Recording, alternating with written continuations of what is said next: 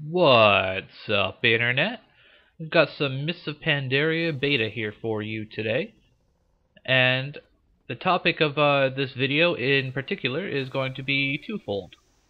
First off, we have a look at the Stormstrout Brewery instance, one of the first 5-mans you'll encounter in the new land of Panderia.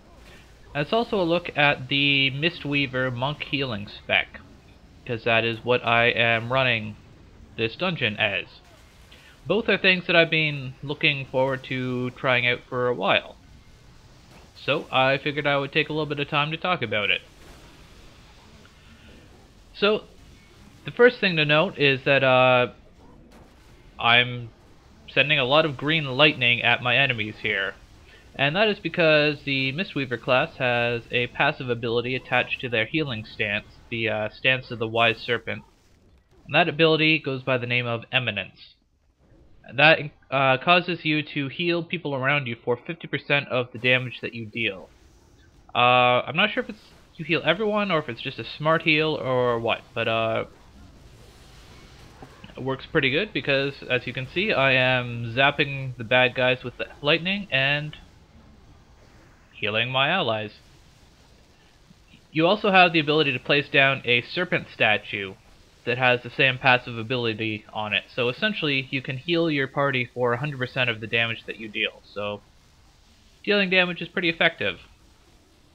In particular, this Crackling Jade Lightning ability, its mana cost is a little bit buggy right now, I think. So it's actually really cheap, which is part of the reason why I'm doing it. It also has the ability to, every tick has a 15% chance of giving you chi, which is, of course, a resource that all monks want, much like a paladin's holy power or a rogue's combo points.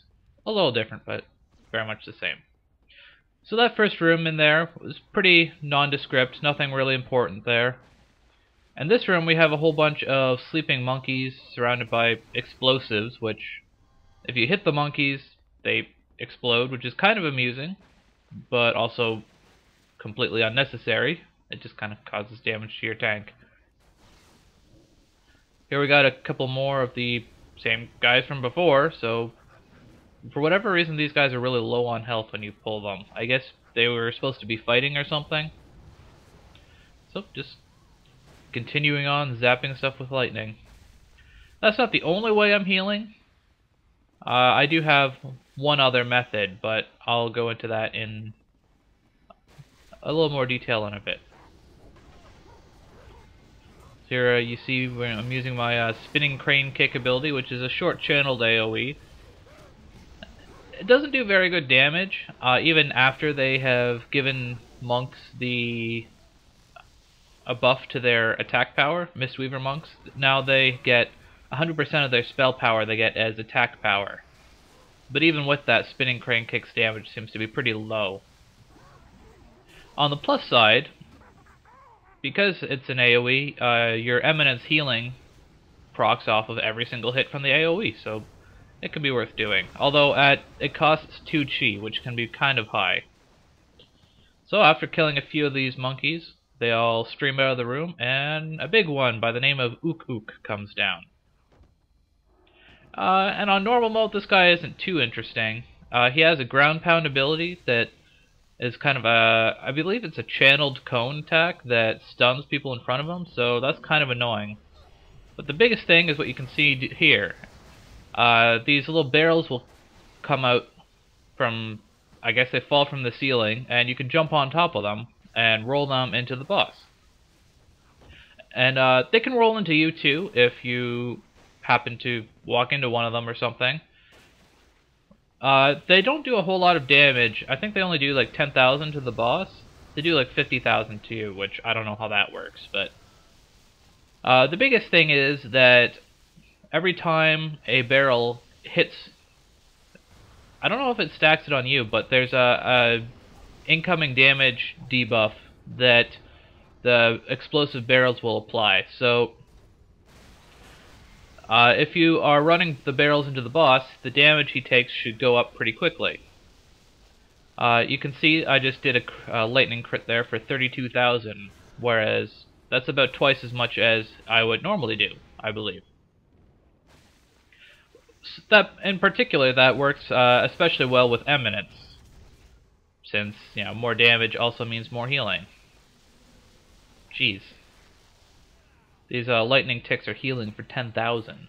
That's pretty ridiculous. Other than that, though, this really isn't a whole lot to this boss. He's pretty straightforward, nothing to worry about. So now, I suppose I should probably mention the other thing. Oh wait, no, hold on. You can see in the bottom right there, that's my Jade Dragon statue, or Jade Serpent statue. That's the statue I was talking about previously. It also has the Eminence effect, so you can place one of those somewhere and heal people around the statue with your damage, and then also heal people around your actual character with your damage.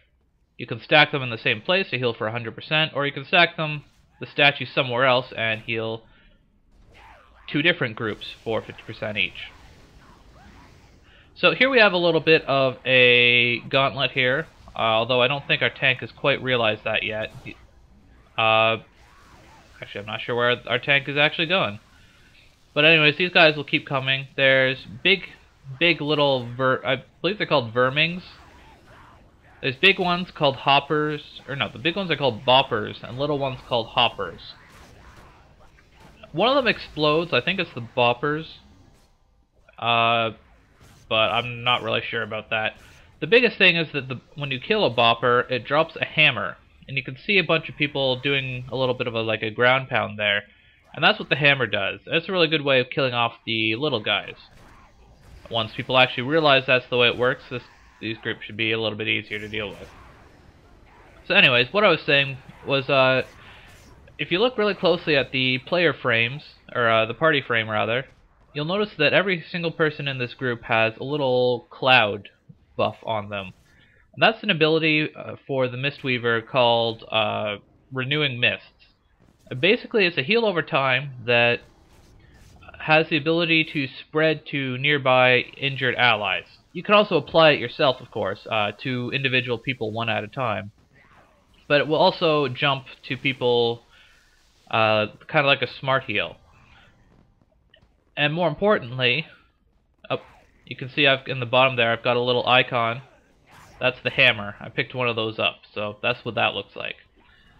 But anyways, with Renewing Mists, monks also have an ability called Uplift, which the effect of Uplift is anyone who has Renewing Mists, they receive a small heal, but more importantly, it also refreshes the duration of Renewing Mists on every single character. So you can basically have your Renewing Mists ticking on unlimited people, and with Uplift, it's really easy to keep up. So I'm basically, for almost the entirety of this dungeon, like from pull to pull and between pulls and all of that, every single person is receiving about 8,500, 8,000 healing every single tick. So that's pretty good. It's really easy to keep up. The healing isn't too bad, and you can literally have it on everyone. So that makes it really easy to deal with incoming damage. So I suppose I should talk a little bit about this boss. Most of it, what he does, is pretty obvious. You can see here he's doing a little bit of a whirlwind, so you should probably stay away from that. He summons a whole bunch more of those ads that we fought in the gauntlet, and they function exactly the same. The little guys will just swarm you. They don't do anything at all dangerous, but the big ones will drop hammers, so you can use those to get the little guys off, which is always handy. And the boss himself, you can see him doing here a carrot breath, I believe it is. And that's pretty much like you would expect. It's the lurker below spout type ability. I don't think its damage is too high in normal mode. It's actually kind of tricky to dodge, just because it's, at least from my experience so far, just because when he does it is actually a little bit unpredictable. Towards the end of this fight here, people are getting a little bit low on health, and I'm not entirely sure why that is. I don't know if people are just getting sloppy or what, but we managed to pull it off just fine. I've done this fight a few times, and this is the only time where anyone's come even remotely close to dying. So I'm not 100% sure what's up, but yeah, whatever. So the mistweaver, and at least the way they function currently, it's pretty easy to keep everyone topped off just by rolling the renewing mists buff on everyone so that they're constantly being healed over time. And then using damage abilities to kind of cover whatever else damage people are taking with the Eminence effect. Between the two of those, there aren't many situations, at least in normal 5-mans. And I would say it also applies to the heroic 5-mans from Cataclysm that I've done. It's pretty easy to keep people topped up just between the two of those. Monks currently have an ability called Expel Harm on an 8-second cooldown, which can be cast without a target or anything, and it does. It's supposed to be like a self-heal that is decently strong, I guess, and it also does a little bit of damage to a nearby target. But more importantly, you can cast it whenever you want, and it gives you a guaranteed 1 chi. So using that on cooldown, it's pretty easy to roll renewing mists even outside of combat. Now, obviously, the Mistweaver has healing spells outside of their ridiculous hot and their damage over time, or not damage over time, but their damage healing stuff. Their, I guess you'd call it their main heal, their equivalent of their kind of slow but efficient heal, is an interesting ability by the name of Soothing Mist. I've used it here a couple of times, but really not a whole lot.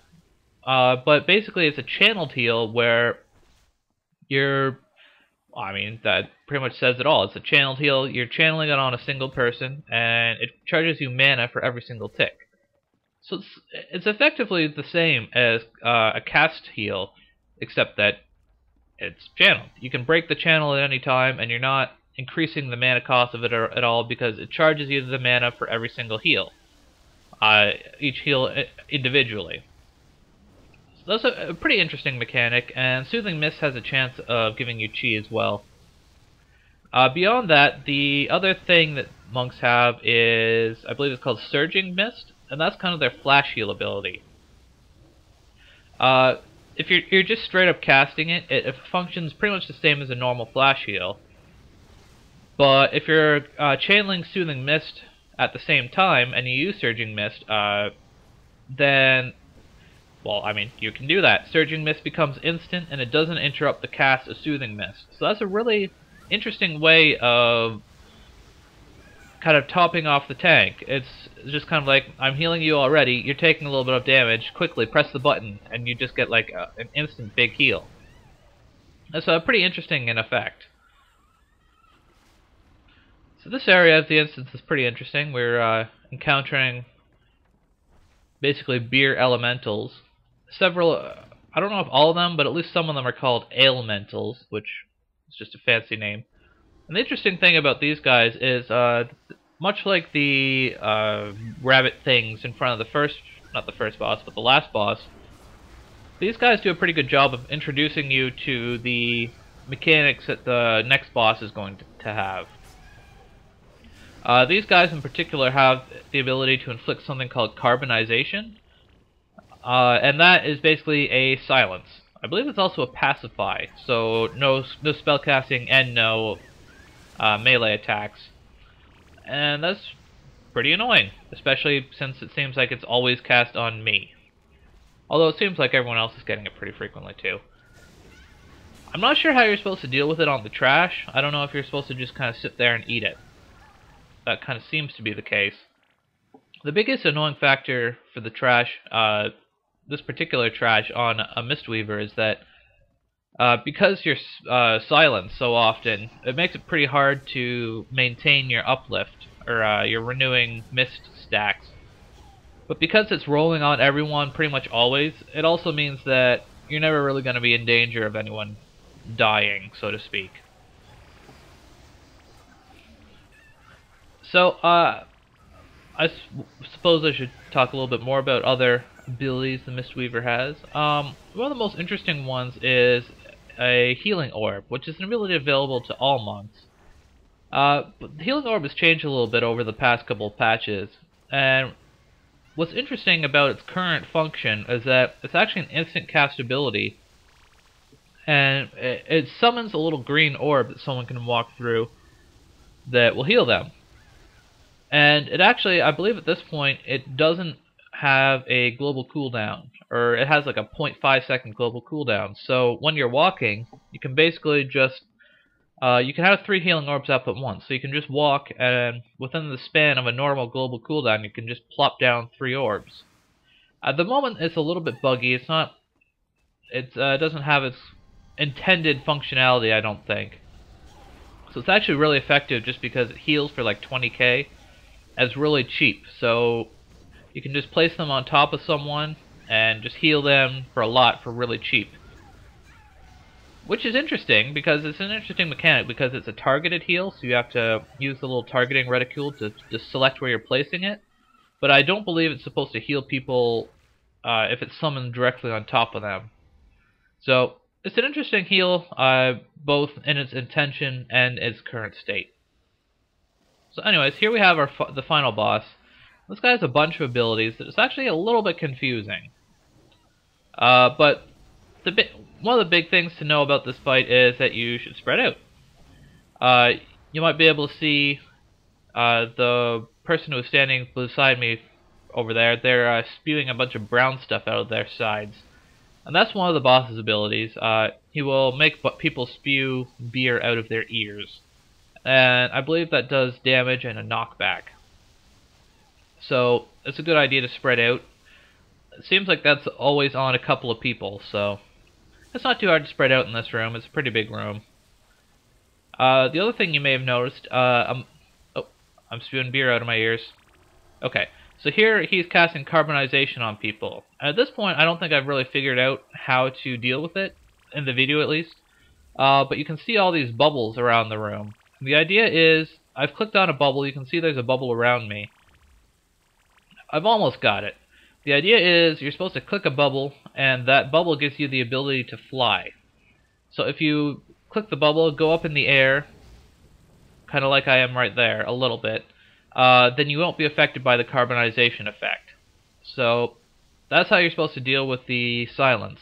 I don't think you can do that at all on the trash, but that's how you deal with it on the boss anyways. Easy enough. So one of the other things the boss can do is periodically he will summon, I believe, 8 bubble shields. And those just kind of pop up all around him, and each bubble will... Oh yeah, there we go. Each bubble will give the boss a 10% damage reduction. So with all 8 bubbles active, he has a total of 80% damage reduction. So pretty straightforward. You just have to kill all the bubbles, which my party does not seem to have noticed quite yet. And if you kill all the bubbles, the damage reduction goes away. So it's pretty simple. Really nothing too complicated on this boss, in normal mode at least. There's one final mechanic that I don't think we see in this footage, and that's where he will summon 2 walls of suds that will come from either side of the room. And when he's doing that, you get the buff that allows you to jump, or when you jump, it makes you jump really high. So the idea is you use that to jump over the walls of suds, which is also pretty simple. I mean, if you don't know how this boss works, in particular the carbonization effect can be a little bit confusing since it's not entirely obvious the way that's supposed to work. But other than that, it's a pretty straightforward boss, and it's easy enough that if you don't understand the mechanics, then chances are you're still not going to wipe, because it's just that easy. So, boss is just about dead. Down he goes. Now I do have some footage of the sud wall somewhere, so I will include that right here.